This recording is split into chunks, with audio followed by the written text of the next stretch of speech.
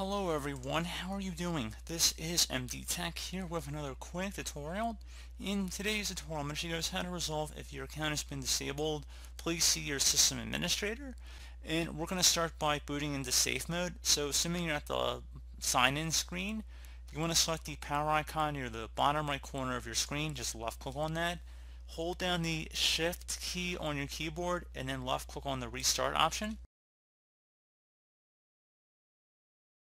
Select Troubleshoot, reset your PC, or see Advanced Options. Select Advanced Options again, and now select Command Prompt. Use the command prompt for advanced troubleshooting. So it should come back with preparing the command prompt, so this will take a couple moments to load here, so just please be patient. So you want to select the administrator account here. So if it says administrator selected, I'm just selecting my user account, but if you have an administrator account, select the administrator. So just will say administrator, and then select continue, leave the password field blank. And now you want to go type in regedit, so regedit, so again regedit, hit enter on your keyboard. This should open up the registry editor here. And you want to go select the HKey local machine folder, so just go ahead and left click on that. And then select the File tab, select Load Hive, select this PC on the left side. So you want to go select whatever your local disk is here, so go double click on that. Locate the Windows folder, double click on that. Locate System32, double click on that. And now there should be a config folder in here, so go ahead and locate the config folder. Double click. And now there should be a SAM file in here, so go ahead and just double click on that. It's going to ask for a name for this key. You can type in any name you want. I'm just going to type in test for this tutorial, but you can type in something separately or differently if you want. And then you want to go ahead and left click on OK. Now you want to go ahead and navigate to HK local machine, so expand that. So I'm going to just double click on that. You see now there's a new folder called test. We're going to expand that. Should be a SAM folder under here, expand that as well.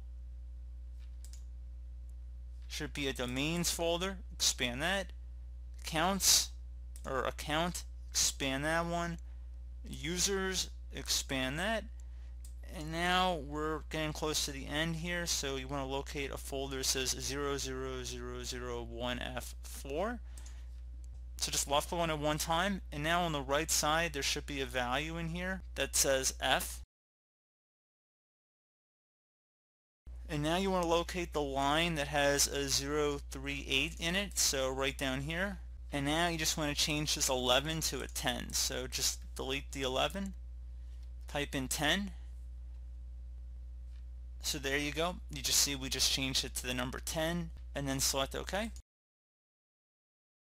And now once you're done with that, you can close out of here. Select the continue option.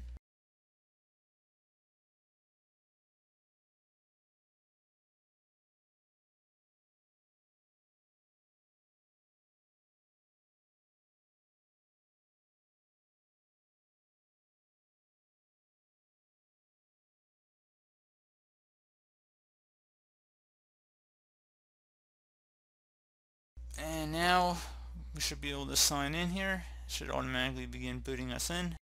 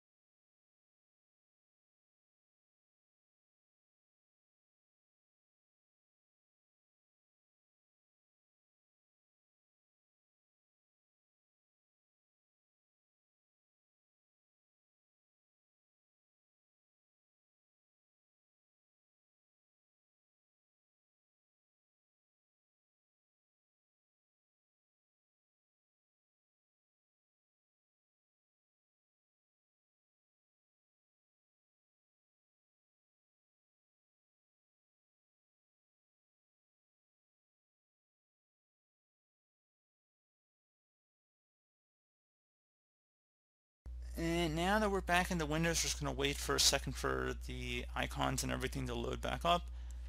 And then once we see that Windows has started up, we're going to go open up the Start menu, type in Computer Management. Best match to go back with Computer Management, so go ahead and left click on that.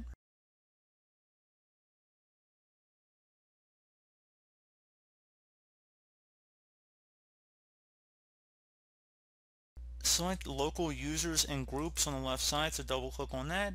Left click on the Users folder, and now locate whatever user you're having the problem with before, double click on that.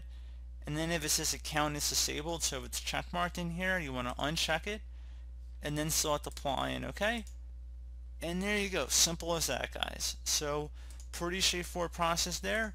If you want to go ahead and disable that administrator account that we enabled, you can just double click on administrator here, and you can select account as disabled if you choose to do so. So that was just a supplemental step in there as well. So pretty straightforward process here, guys. Do hope I was able to help you out, and I do look forward to catching you all in the next tutorial. Goodbye.